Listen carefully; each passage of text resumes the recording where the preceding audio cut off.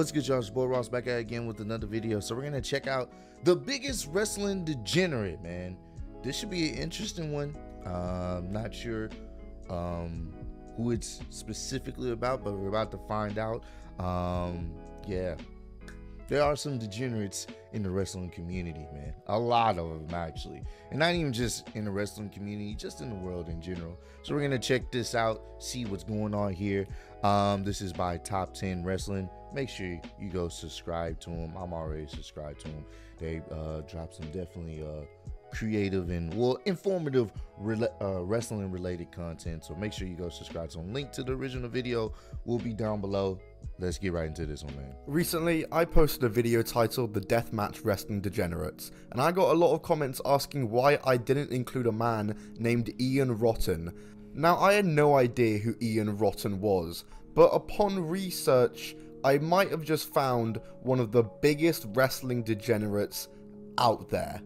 Yeah. And he needs his own video. Okay. So today, I'm going to tell you all about Ian Rotten, a former wrestler and founder of IWA Mid-South. Before we get into it though, be sure to like and subscribe if you do enjoy the video. I'll give you until the count of 3 to do that. That is not good at all. And let's get into the video. Can't be out here scamming. Ian Rotten debuted in 1990, and for the first couple years in his career would wrestle mainly around the Maryland and Texas territories, going by the name Johnny Lawler, storyline son of Jerry the King Lawler. He debuted for ECW in 1993, and his name was changed to what we know it as today, of Ian Rotten. He was paired with Axel Rotten, and they would go under the tag team name of The New Breed. Sorry, I'm literally recording it now, and I've just realized it's The Bad Breed. The New Breed was like Elijah Burke's stable in WWE CW. He wrestled in ECW until 1995, mainly used as a tag wrestler, but towards the end of his ECW career was wrestling a few singles death matches and also began to make appearances for IWA Japan, foreshadowing. He wrestled for more indies and for BJW in Japan before 1996, and after being fired from ECW, Ian Rotten moved to Kentucky, and in the year of 1996, he would found IWA Mid-South, a hardcore car crash indie promotion that mainly used old ECW guys and would run various deathmatch events and matches. They ran around the Kentucky area until the year 2000 when IWA Mid-South moved to Indiana, and the next decade for I'm laughing because, man, I ain't gonna lie to you, I get it. It has its niche. It's like the wrestling community also has niche communities within the community, which is crazy.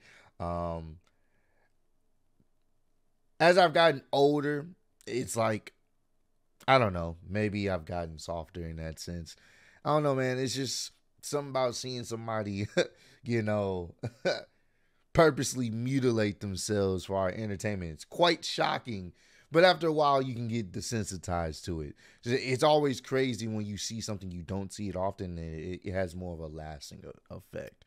So it's funny that this has always been a thing, you know. It's always been part of that subgenre of wrestling. It's just crazy that, you know, that it is a thing. Like, people love the death matches. They love that. The car crashes, pretty much, in a sense. IWA Mid-South, just some absolute craziness would go down. The year 2000 saw Dave Prazak make numerous appearances as a manager for IWA Mid-South, and he was instrumental in bringing in top indie talent for the company. Chris Hero, CM Punk, and his best friend Colt Cabana, just to name a few. It would be this year that Chris Hero and CM Punk had a 92-minute match, which is regarded as one of the greatest indie wrestling matches ever. And yeah, for the next decade, IWA Mid-South just did stuff like this. That's crazy. Oh, no. Oh, my gosh. Yep. It's the music, bro. The music doesn't match the violence. I love it. Oh, my. What? Oh, my God. Yeah. Oh my jeez. Oh my gosh. You know, pretty tame stuff. IWA Mid-South had really established themselves as a top indie promotion with a cult following. They were running regular events and getting good talent. But as you can guess, things are soon gonna go tits up. And in 2008, IWA Mid-South would become subject to a police investigation. Uh-oh. This is not good. Not when you get into At IWA Mid-South Queen of the Death Matches 2008, a match was set to take place between Mickey Knuckles and Mike Levi, and throughout the course of this match was just so uncomfortable, because Mickey was just delivering some stiff punches and weapon shots to Levi throughout the entire match, even shoot headbutting him to the point of there being a lump in her head. She won the match, and then afterwards, this happened. So that was the whole match, but now get ready because this is the worst beatdown I've ever seen in wrestling history. It is very violent, so I'm giving you a warning. Tank and Devin Moore come out and decide they want to take some liberties on Mike for how he wasn't selling in the match. Whoa. Oh! As if that wasn't enough, Ian comes out and starts hitting him with a fucking crutch. Oh, whoa, whoa! Even the owner's 12-year-old son came out and started beating Mike with a stick.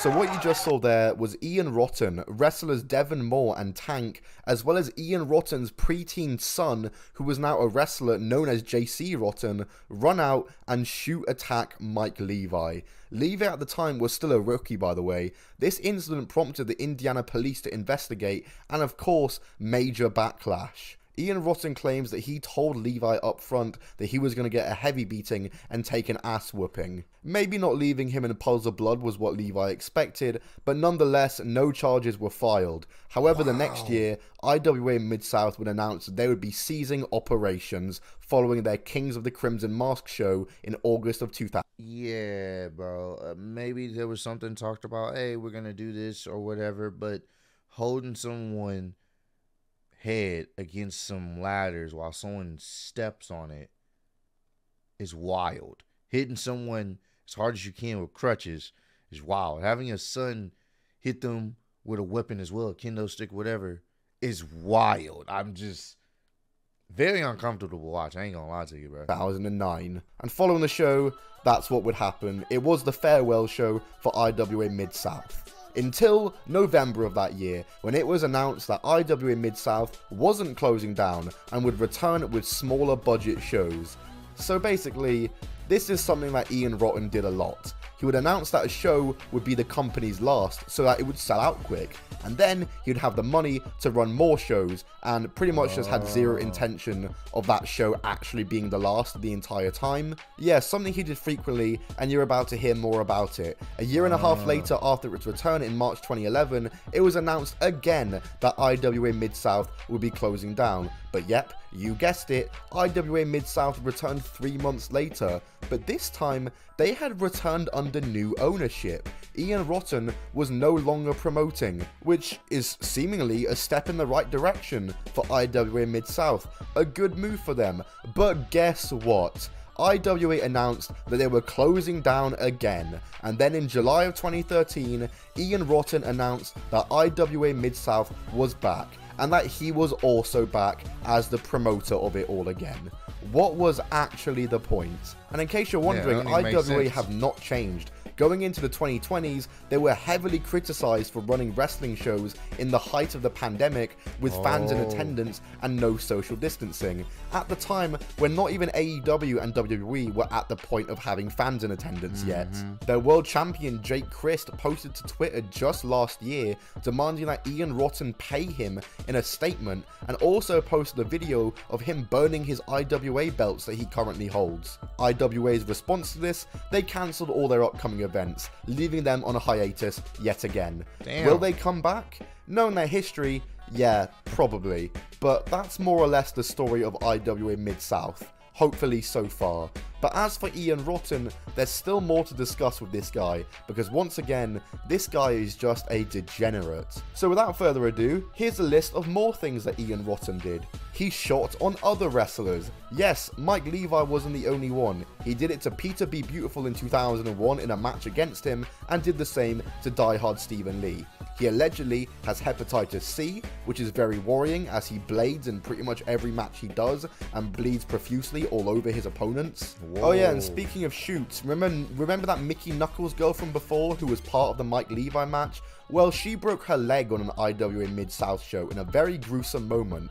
It's probably one of IWA Mid-South's most watched and most well-known moments, and it's also a moment that Rotten supposedly promised Knuckles he wouldn't release. And as you just heard me say, it's probably one of the most well-known IWA Mid-South clips of all time, so you know how that went. Generally, Rotten is just a carny, falsely advertising his shows, shooting on rookies, using untrained wrestlers, not paying wrestlers, booking himself to go over people and beat people up. He's just an overall scumbag. He got wrestlers banned from various venues. And finally, perhaps the worst of it all, is that Ian Rotten often worked with JC Bailey, who was a deathmatch wrestler who tragically passed away in 2010 due to a brain aneurysm caused by his concussion history. He had his problems with drugs, and allegedly, Ian Rotten was no help to this, and used to pay him in drugs to be on his shows. It's just pure scumbaggery, isn't it? While IWA Mid-South is probably going to come back, here's hoping Ian Rotten does not come back with them. Yeah, nah, that's kind of messed up, bro. If the rumors are true, is one of those things where it's like some people shouldn't be involved in the wrestling community, especially when it comes to promoting, setting up things, trying to sell tickets, and just being a part of that. All of that they shouldn't be a part of. Like, some people try to take advantage, and for you to go out there and legitimately shoot on someone, a rookie, and legitimately probably give them a concussion for whatever the reason is, because you just feel like you have the power to, and they're young, they don't know anything, or they're new to the wrestling biz, that's not cool. It's not cool. I'm sure it happens in other wrestling companies, and well, not just this one, but yeah, nah, he's definitely from that alone, not really protecting your wrestlers, people that you hire or whatnot. Not good at all, man.